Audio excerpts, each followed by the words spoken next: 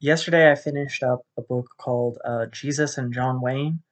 Um, it's I guess like a theological gender studies book. It's quite interesting. It was recommended to me by a friend. Um, I think I'm probably going to end up doing a podcast on this book, so I am going to end up reading it again a little bit more closely. But here, I guess I'll just talk about sort of the arc of the book as a whole, the argument in general. Um, I mean, this sort of book, it's interesting because it sort of draws your attention to something that I guess I was dimly aware of before, but it makes it so much more explicit and clear that it's hard to even know, like, it's hard to reflect and be like, is this a dynamic that was like something I would have been thinking about if I hadn't read this book? But the short version is that this book has made it very, very clear to me that a big part of what's wrong with the evangelical movement in America is gender related. Like they have an extremely toxic concept of gender and especially of masculinity that when you sort of force it into the square hole of Christianity, it makes you do and say really weird things. So this book is in part a history of evangelicalism, which makes it a little bit hard to summarize all in one go because evangelicalism is, you know, a complicated and multifaceted thing. And also, I'm really bad at reading history. Like this type of history book, I almost always have to read more than once before it really gets in there. Um, but anyway, the core, I think, problematic of evangelical history is the last like 5-10 years, where what we've seen is that the culmination of this group, the culmination of this movement in favor of family values and, you know, basic Christian decency, was instrumental in electing Donald Trump to the presidency. So the thing that's weird, the thing that could use some untangling, is how is it that in this very, like, you know, dialectical, weird, fucked up way, ostensibly appears to be a commitment to family values is actually an antithesis of family values. Like, yes, we're in favor of family values, but someone being a criminal and like a sexual abuser is not only excusable, but is in some ways demonstrative of this person having qualities that we value in a leader. Um, so how do you like square that circle? And the answer is gender. It turns out the answer is John Wayne. The answer is that these people don't really follow Jesus; they follow cowboyness. You know, they have a concept of Jesus that they've written over the Jesus that actually appears in the Bible. And that concept is that Jesus is like the John Wayne of the first century, which is, I don't know, it's super weird. The one thing that the writer doesn't really spend a lot of time on is how these beliefs and approaches are justified. Because, I don't know, like, I think part of the reason that she doesn't spend any time on explaining that is that, is that, I mean, a lot of the people who will be reading the book will have trauma from being like raised evangelical or from encountering evangelicals. You know, they'll be intimately familiar with this culture, and so it won't seem that strange to those readers that people are capable of coming to these conclusions. But as someone who wasn't raised evangelical and wasn't raised Christian at all, this stuff is really weird. Like, I don't know, the Jesus of the Bible is kind of a weird hippie, and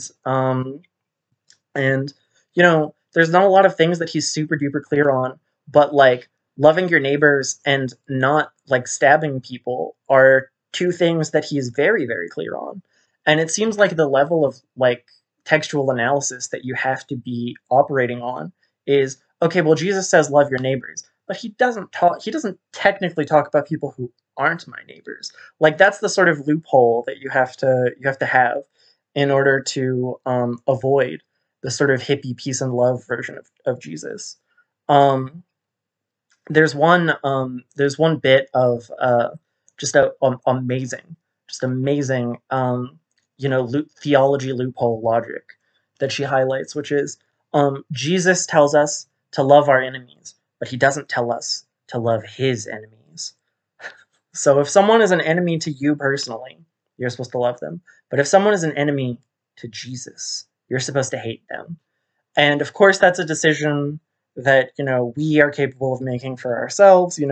It's clear as day. You just encounter someone and they're like, I don't know, being too gay or something. And you're like, yeah, that's an enemy of Jesus. But, I think that even this, like, very paltry theology might be overcomplicating things. Like, they just don't read the book, they just don't, they just don't, like, read the Bible. There's no, like, nuanced engagement with the scripture. And when someone is not reading the Bible and is instead just listening to what you tell them, you can just tell them whatever you want. And in fact, it's actually really helpful to just tell them what they think they already know. Give them a theological justification for the things that they already believe. And so it seems that the evangelical movement is in large part an effort to give a theological justification to an image of masculinity and of the patriarchy in general, that is not slowed down by the fact that the Bible sort of gets in the way of this. And unsurprisingly, people who really want to justify the patriarchy, they lean on the Old Testament a lot because there is some really patriarchal stuff in the Old Testament. The parts of the Bible that everybody else reads and they're like, ooh, don't love that that's in there. Yeah, evangelicals read that shit and they're like, this is like the core of my belief system. Forget this Jesus guy. We need to go straight to Leviticus for the real stuff. And then for the rest, they can just sort of make it up as they go along. So yeah, like I said, I'm going to be doing a podcast on this, so I'll be breaking down probably chapter by chapter what this book says, discussing it with some of my friends. But I think the thing that's been really eye-opening for me is the way in which gender is actually quite tied into the way that your theology appears in the world. I guess before reading this book, if someone had said that to me, like, how important is gender in shaping someone's theology, I would have said, well, it's not unimportant, but it's definitely not the main thing. It is very clear to me now that for some people, it is in fact the main thing. Like there's a group of people who their Christianity is like, how do I follow this Jesus guy without being a pussy ass bitch? And if that's your starting point, I'm sorry, but you're gonna end up somewhere really weird. Christianity as a whole, it's about being a pussy ass bitch. I'm sorry, that's just what the religion is like. You might not like it, but that's sort of what it is. And the idea is that evangelicals, they can't tolerate that. They need it to be a big strong man religion. Essentially they want to, like, the way that I think about it is they want like Viking shit in their Christianity, which is, not going to work. And so the way that these two things intersect and the way that they unfold is really interesting. And another thing is that I think this is an idea that I'll have in my head while I'm rereading the book. But what's interesting is these concepts and these tensions, these problems, have always been in evangelicalism. Like evangelicalism has always been a response to progressive ideas. It's a response to feminism. It's a response to, in some ways, a response to modernity. And the question for me is, why is this sort of virulent strain of evangelicalism where we can be, pro-rapist and pro-family values? Why is that strain something that is appearing now rather than having appeared in like the 60s, right? Yeah, and I guess that's an interesting question. I mean, I think in part it has to do with political polarization. It has to do with the way that like national politics has been reshaped. People have started saying the quiet part out loud. I think it has to do with increasing acceptance of non-standard gender roles. Like back in the 60s when it was like, these things were being presented as like, should we let the freaks be freaks? it was sort of easy to not say the quiet part out loud, but now that the freaks have a seat at the table, it becomes more and more difficult to express a conservative view towards these things without just saying out loud why you have that conservative view. And once you're forced to be explicit about why you have those beliefs, where they're coming from, why you think they're valuable, once you have to justify those beliefs fully rather than them just being sort of connected to common sense. Once you have to justify them, they sound pretty fucking awful. So now people are having to justify them, and surprise, surprise, they sound pretty awful.